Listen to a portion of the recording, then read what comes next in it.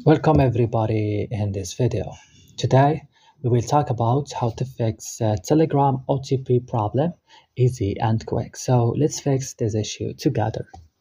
So all what you need to do, just open the settings of your mobile phone, click apps option, and right now here you will find all the application that you have on your mobile phone.